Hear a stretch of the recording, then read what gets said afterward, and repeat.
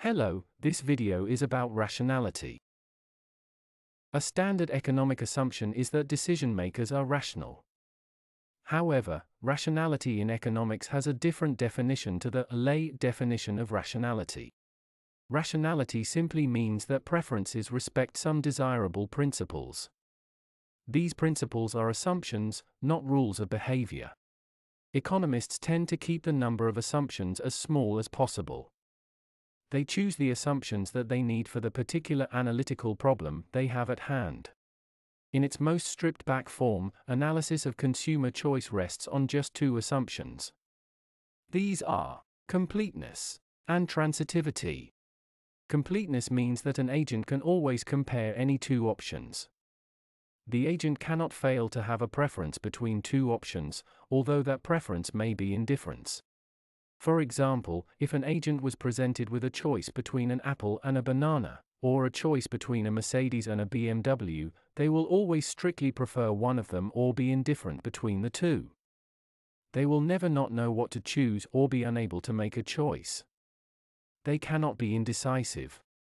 Formally, we can state the completeness axiom as follows.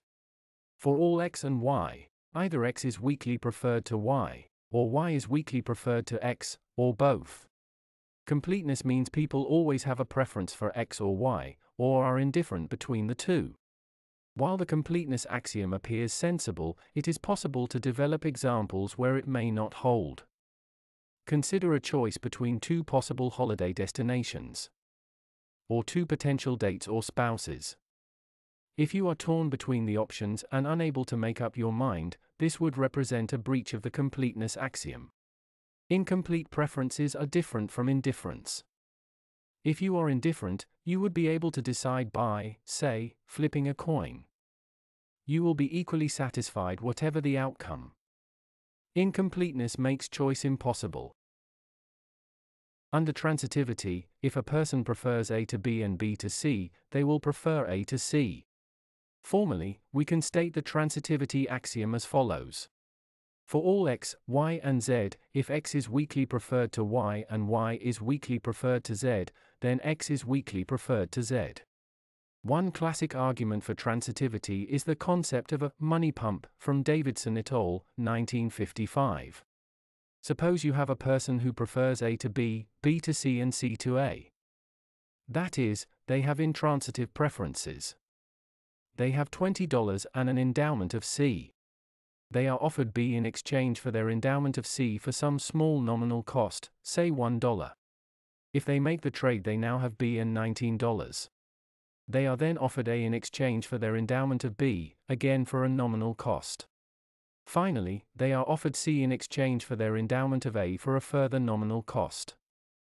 They now have an endowment of C and $17. This process can be repeated until the agent has no money. If we assume preferences are transitive and complete, it is possible to construct a preference ordering. Completeness guarantees that there will be only one ordering. Transitivity guarantees that there will be no cycles in strict preference.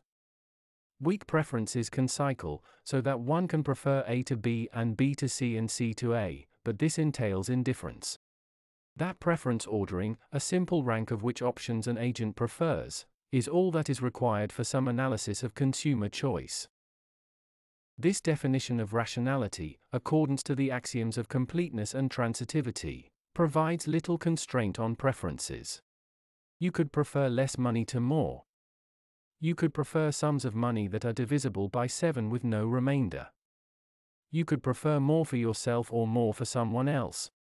These axioms do not lead to an assumption that people are selfish, unless you define selfishness to be simply acting in accordance with their preferences.